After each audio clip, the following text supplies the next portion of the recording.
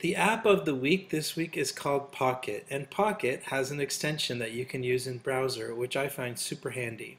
So again, app extensions, browser extensions are up here in the top. I have Pocket right here.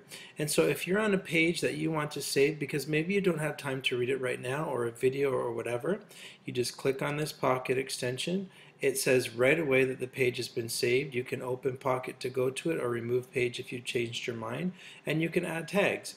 And so for example, I might say that this is with my digital transformation tag, which is all automatically suggested to me. I save it, done. Go over to Pocket, there it is right there. That's how quick it is. And it's synced to every device, your phone, your tablet, and your PC. So I think it's wonderful. And on Android, the great thing about Pocket is that it will actually read articles to you. So while I'm walking around sometimes, I just hit that feature and have the articles read to me. Double up on learning. It's a fantastic app. So Pocket extension right there. Enjoy using it.